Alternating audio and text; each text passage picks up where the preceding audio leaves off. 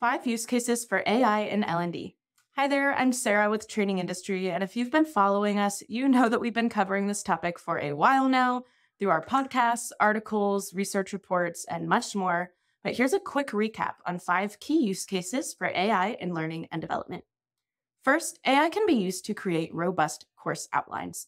Course outlining can take a lot of time and effort. If you're in L&D, you know course outlining requires interviewing subject matter experts, research. AI can really take the heavy lifting here and allow you to focus more on other aspects of the content development process. There's a few different tools that you can use to create course outlines for your programs, including Upside LMS and ELB Learning's The Studio. Of course, you'll need to revise these outlines according to your unique business needs. But again, it can provide you with a good enough outline that you can then take to your stakeholders for feedback. Using AI for coaching and feedback. AI can also help deliver coaching and feedback at scale, which if you work in a larger, maybe dispersed organization, you know is huge. It can provide coaching and feedback to learners, employees, and also their managers. And this is huge when it comes to leaders looking to practice having difficult conversations, or maybe individual contributors looking to get feedback on their projects. There's a lot of different tools that can be used here, with some specific to sales coaching being Rehearsal by ELB Learning, and also TalkMeUp, where leaders can go in and practice having, again, those difficult conversations and get real-world insights on their delivery and other metrics. Using AI for personalized learning. AI can help deliver personalized learning paths at scale.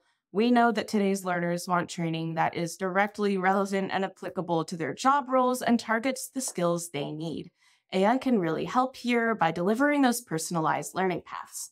You can use tools like Skillsoft's Percipio and also Pluralsight skills to help create those personalized learning experiences. Using AI for translation. If you work in a large multilingual workforce, you know that translating content is a huge lift. AI can help. You can use tools like Synthesia, Blanc, or Murf, all of which can translate your content into multiple languages. This allows you time to focus more on localization, which may need more human oversight for things like cultural nuances, norms, and things like that.